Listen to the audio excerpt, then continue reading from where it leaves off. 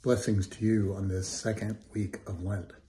This past Sunday, we heard the famous story, the binding of Isaac. The binding of Isaac, not the sacrifice, because as we know, God did not expect Abraham to offer his son as a sacrifice.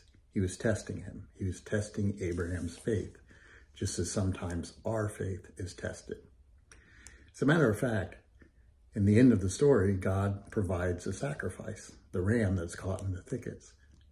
But further than that, we can read the binding of Isaac along with the early fathers of the church and see it as God offering his son, Jesus Christ, as our sacrifice.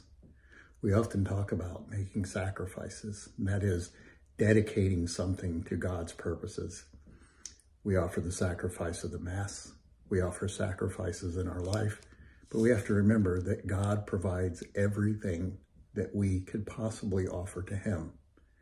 We are giving to him only what he has given us. That's something to remember. We are called to make sacrifices. We are called to offer prayers, thanksgiving, our time, talent, and treasure, as they say, as an offering to God. We're also called to make an offering of our own desires, our designs, our prerogatives, everything that is ours in this life, whatever is most beloved to us, is actually something that we can offer to God. So this week, going forward, think about what there is in your life. Think about who you are, what you do, what you have, and how that can be a sacrifice to God.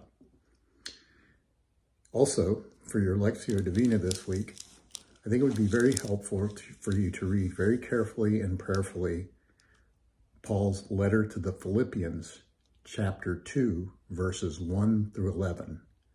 This gives us some insight into Christ's offering of himself and how we are supposed to model the mind of Christ, the very being of Christ in our lives.